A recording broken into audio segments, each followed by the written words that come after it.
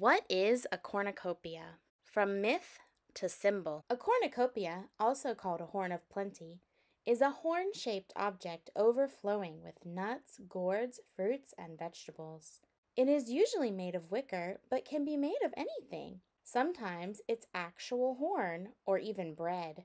In Latin, cornu means horn and copia means abundance. Where does it come from? The concept of a cornucopia originated in Greece. There are different myths about the very first cornucopia.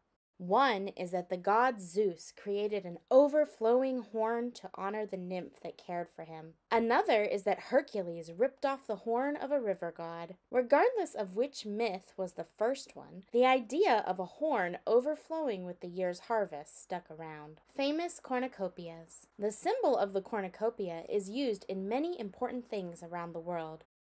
In the USA, the state flag of Idaho has 2 cornucopias.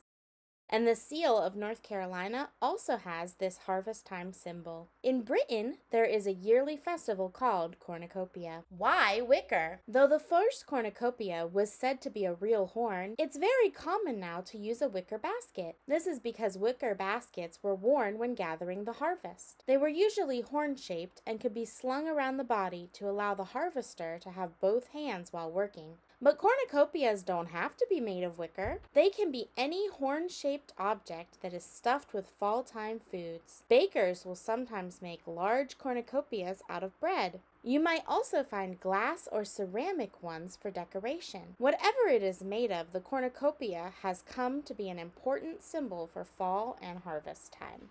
What does it show? Fall is when many foods become ripe and are ready to be picked. Lots of feasts happen in the fall season. However, it is also a time to prepare for winter. Many of the foods that are being picked in the fall can be canned, dried, or somehow stored for winter. In winter, there is often not as much food because many plants are sleeping or dead. The cornucopia is a symbol that shows how lucky the family is to have enough food for winter. It shows that they are blessed and grateful to be overflowing with so much food. It also shows that they wish to share their food with others. Long ago, cornucopias were often the centerpiece of many feasts. Now, we mostly just see them around Thanksgiving time. Why Thanksgiving? The cornucopia is now a symbol of American Thanksgiving.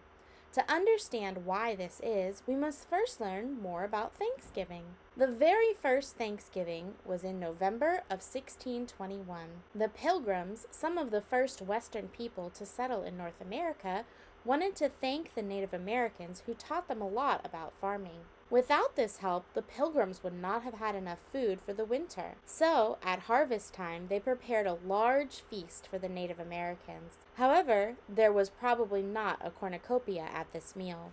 It was not until 1863 that Thanksgiving became a national holiday in the United States. But the holiday became truly popular in 1941. It was around this time that people started to adopt many of the traditions we still see today. The cornucopia, which had always been a part of fall feasts, was a natural addition to this fall holiday dinner. Do you have a cornucopia at your Thanksgiving dinner? Tell me about it in the comments below. Happy Thanksgiving! Thank you so much for watching this video. Please like, comment, and subscribe if you would like more videos like this. Teachers and parents, you can head on over to my website, www.amessyclassroom.com, for more educational resources. Thank you, and don't forget to get messy and make lots of mistakes today.